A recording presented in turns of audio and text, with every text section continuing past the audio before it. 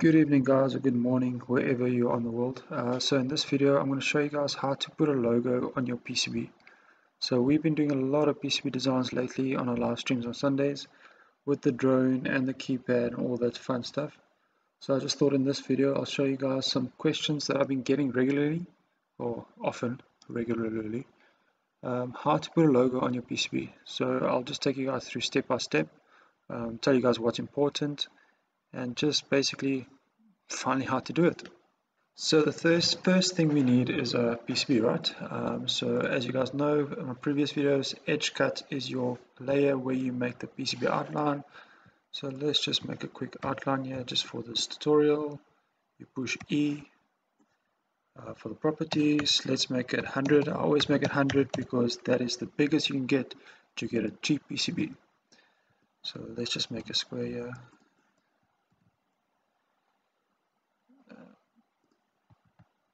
Control C, Control V.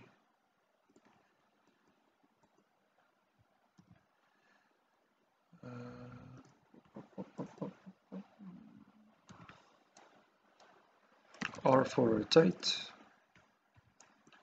Let's just put it in the middle here. So if we move it in the middle, push Alt 3, and then we get our 3D PCB. Always save. So what we want to do is KiCad let you put in your own logo, but only in SVG and only DXF actually. So it accepts DXF, so a vector graphics file. So we need to make sure our logo is in the DXF file. So DXF is basically just the outline of your logo, and that's how KiCad reads it. So a DXF is a CAD file extension, but normally our logos are PNGs or JPEGs and things like that. So what we first need to do is convert our JPEG or bitmap or PNG to a DXF. So that is what I'll show you guys now. So for this example, I just took desktop logo example. As you can see, I've got my two logos. So you've got one color and one black and white. So the one black and white is the final one that we need. So when you make a DXF, it only takes two colors because it's just lines. The more colors you have in your bitmap or JPEG, the harder it will become to become a DXF, if you understand what I'm trying to say. So what you can do is you can open your color picture and put it into Paint. Not like that. Can I do this? Don't save. Yes. So you can see it's green, purple, not too bad, actually not a lot of colors. Now we're going to save it as 1,000 subscribers. Yay. Yeah, we're giving a giveaway this Sunday, guys, so the 27th of September. So please feel free to join us with a live stream. But that's not what this video is about. Logo example. So now I want to save it as black and white. So that's a monochrome bitmap. See, I already made it, so I'll just make it for another example. Save. Yeah, we'll lose some transparency because we're changing the color. We lose some quality, but does not matter. There we go. So I can exit this now. So when you go to Google, you can type in what did I save it as? Bitmap. You need to check the file extension. So this is a BMP bitmap, so you can go bitmap to DXF, and normally get the Converto. This is quite a good website. You choose your file, desktop logo example. So we choose our file, and now we convert it. Boom. It will start converting. So this Convertio is free, but only for 30 minutes. So try to get all your DXFs in the 30 minutes. Download. Now you can see it's there. So this DXF we should be able to import to our PCB. So file, import, import graphics, browse. It's under download, so the Pampas logo. So the important thing is the line width and the import scale. So let's see how it looks like.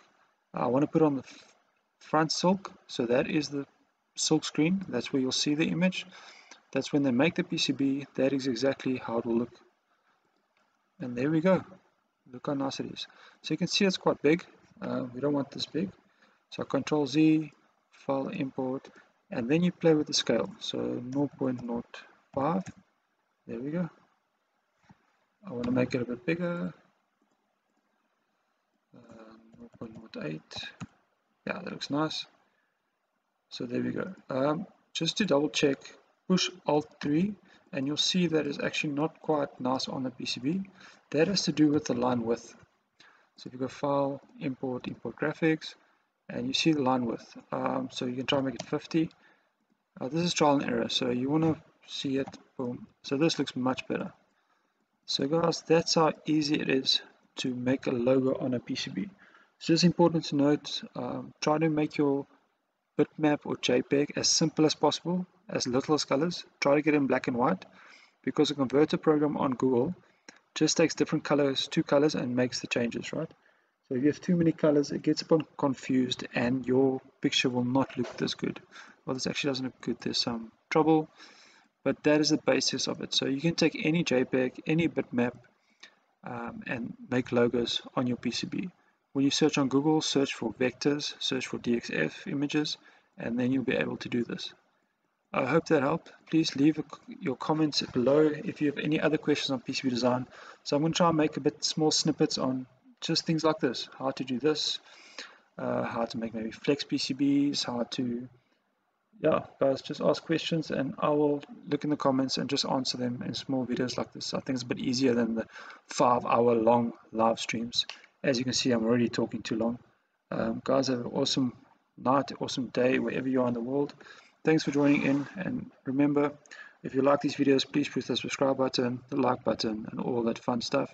And join us on our live streams on Sunday nights. It's all Sunday nights, Sunday afternoons, 12 p.m. That's where we build our things and just chat as a community. Thanks, guys. I hope this is helpful. Bye.